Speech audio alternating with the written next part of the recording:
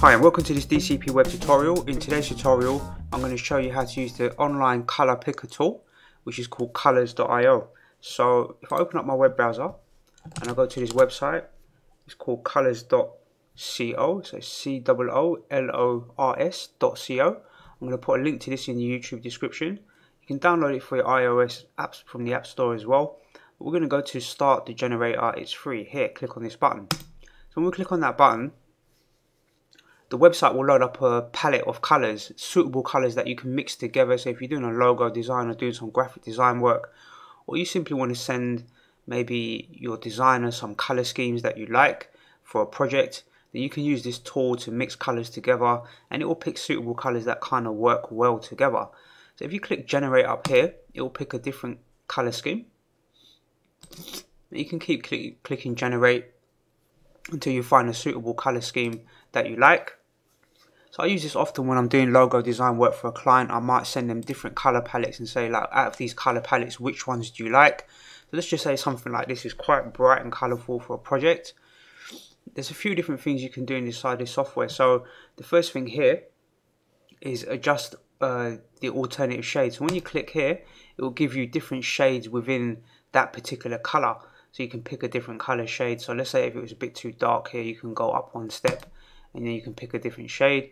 You can drag them to the side so you can reorder them in the positioning. So you can compare the colors that way. You can click on the adjust tool here, and then you can adjust it on a specific RGB element. Down here you get the hash values as well. So if you're doing a lot of web work, you'll understand hash values, or using graphic design software, you can just copy these and use them straight in your software like Photoshop or something like this. You can also lock the particular layer, so once you lock it you can't drag it or move it, and that one will be locked. You can say that's the particular color I want to stick with. So if I unlock it for the moment, let's just unlock it. The other thing that I found quite interesting here is you can click on settings, you can isolate mode as well. So I'll click isolate, and when you close it you've got these gaps in between, so you can see the colors a little bit different. So you can see it this way as well. I tend to leave them blocked together like this because I can see the colors. I prefer it this way. Another interesting tool is picking colors from an image. So for example, if I go to my website, and we can download an image here. So let's click here and we'll pick something like let's say this cell scope. So I'll take this image and I'll drag and drop it to my desktop, and then I'll go back to this website. Let's just go back here. You need to be able to see the image on your desktop and the website. We can click on the pick color from image. We'll click here and we just drag and drop this picture in here. And now you can start picking colors from the actual image. So it will pick some colors, but you can start moving the cursor around. And let's say you want to take colors from maybe this sort of red or something from the table. Then you can isolate that color. You can click here and you can pick maybe like some of the blue colors from the artwork. You can start experimenting with the colors.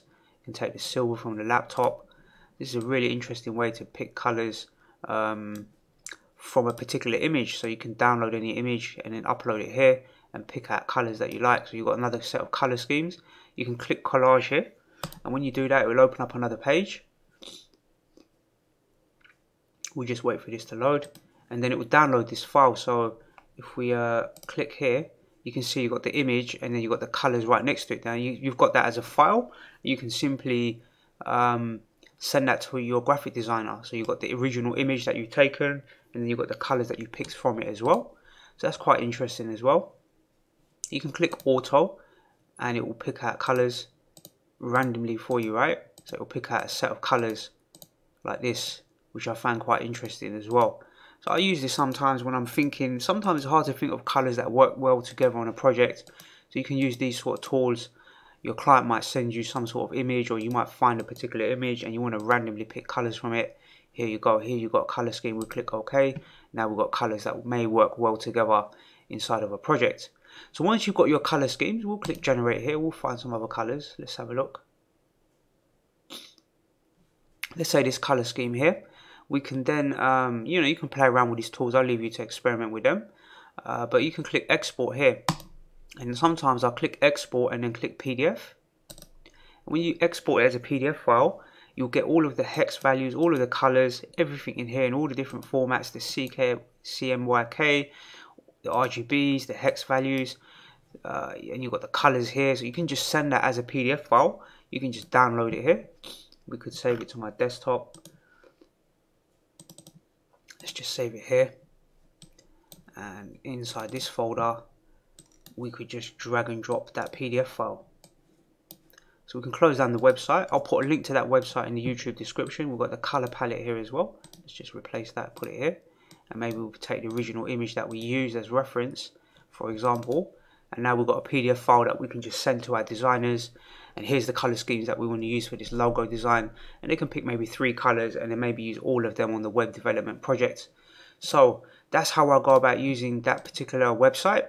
I hope you enjoyed that tutorial and I hope you find it useful, and I look forward to seeing you in the next DCP web tutorial.